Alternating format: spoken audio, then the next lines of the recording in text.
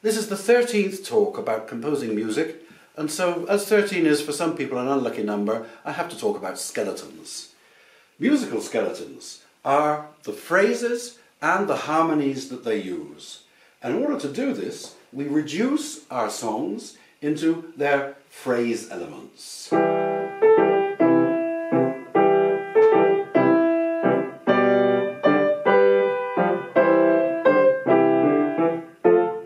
So then I remove the melody, just keeping the bass line and the harmony.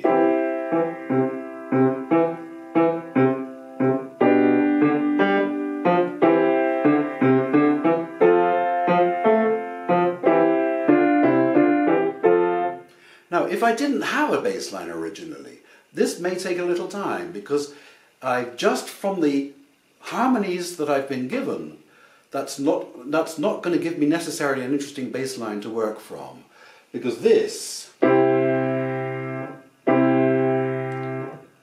can agree, is not particularly interesting. Alright? So take time to use inversions, take time to make a little melody out of the bass line if you can, so that it has a life of its own. But once you have that, you can then transpose it .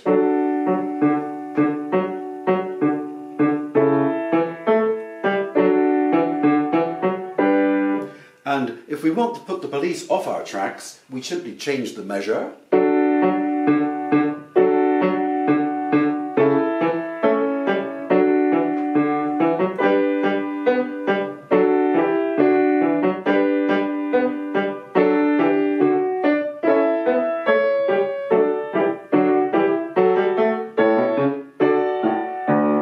Okay, so now I have a block that I can use for composing. This is what I call my skeleton.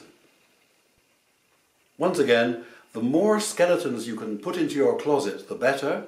This is going to be the library from which you will be taking your blocks and your snippets to put them together to compose new melodies. Bye for now.